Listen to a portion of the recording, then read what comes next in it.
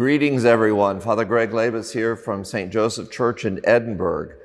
It is with great joy that I announce that Bishop Flores has authorized the churches to be open and resume public masses this Monday, May 25th. The bishop wants us to remind you that the dispensation from the obligation to assist at Mass is still lifted. He will not reimpose the obligation probably for some time to come.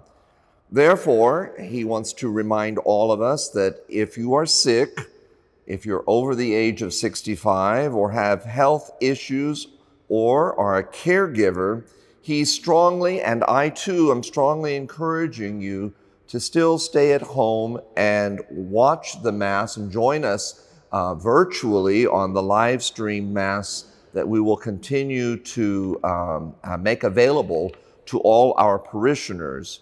We're also recommending that children under 6 years old not be brought to Mass at this time. As I alluded to, Sunday Mass will continue to be live streamed, and you'll still be able to see that on Facebook, YouTube. You just go to St. Joseph, Edinburg, and you will be able to access the live stream Masses, or whenever you choose to join in, and you can access those Masses at any time. Because of the strict protocols that the bishop is encouraging and really wanting us all to observe, we are going to make some changes in the Mass schedule as we reopen. Daily Masses, will make a bit of a change in the schedule. Monday, Wednesday, and Friday will remain at 7 a.m. However, on Tuesday and Thursday, we're moving the Mass to 5:30 in the afternoon. For those that may not be able to come on Sunday but would like to come during the week, and 7 a.m. may not work, so just giving us a little bit more flexibility. Tuesday and Thursday, the Mass, the daily Mass, will be at 5:30 p.m.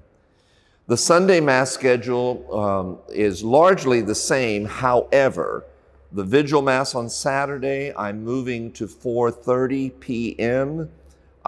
Sunday Mass schedule will be 9 a.m., 12:30 p.m., and 6 in the evening.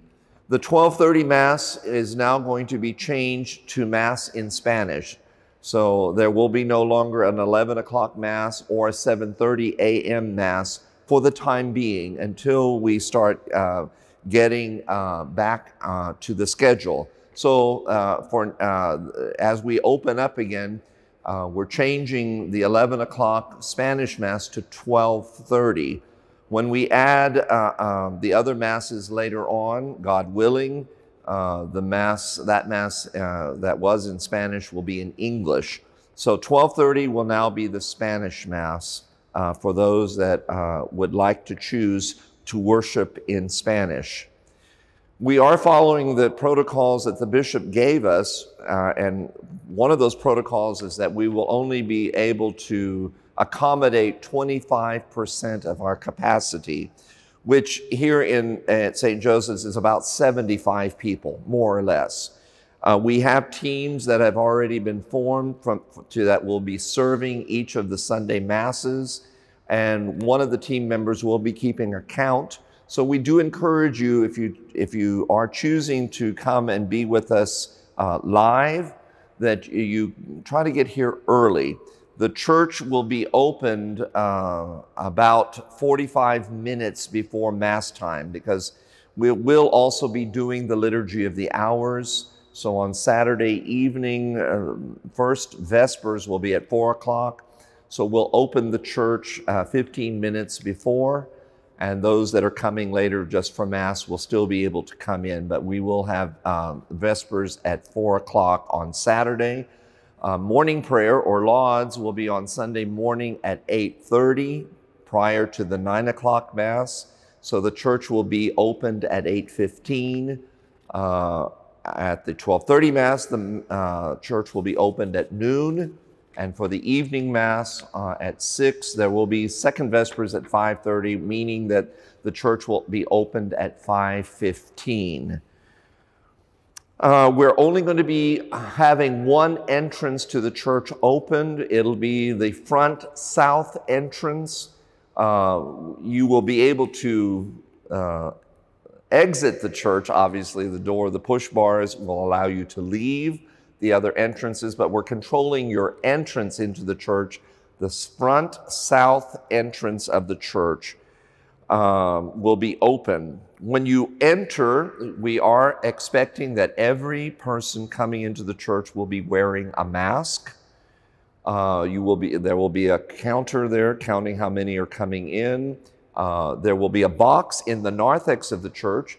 Should you wish to bring your donation, whether cash or your envelope, you can deposit it in the box, and then there will be a team member there to help you sanitize your hands with sanitizer.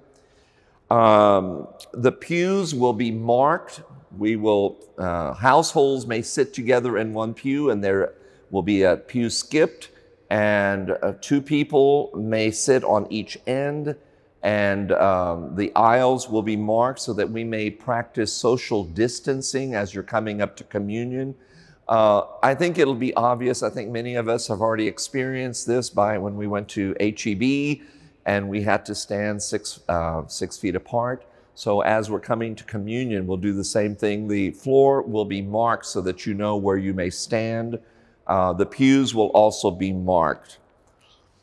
Instructions for communion, I'll do that during Mass so that you can kind of get the hang of it. It'll be easy, and as we're going through this, you'll get more accustomed to doing these things.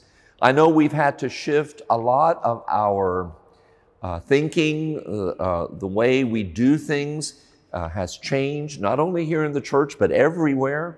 So I do ask you to please be patient. We're going into something that we've never had to do before. So it's going to require patience on the part of all of us. So I do encourage you, if you choose to come to Mass, remember, if you are feeling ill, please stay home. You're not obliged to come to Mass yet. That probably won't happen for quite a while. If you are a caregiver, you consider the health of those that you're caring for. If you have chronic health issues, please consider your health and don't take unnecessary risks. Or if you're advanced in age, as the scriptures say, they don't say you're old, but they will say you're advanced in age. If you're advanced in age, consider that you're more susceptible to this virus. So we want to do everything we can to protect all of us so that we may be kept safe. But we are very grateful to God that we're at the point now where we can open the church again and celebrate the Eucharist publicly. So God bless you all, and I will look forward to seeing hopefully many of you on Monday morning at 7 a.m.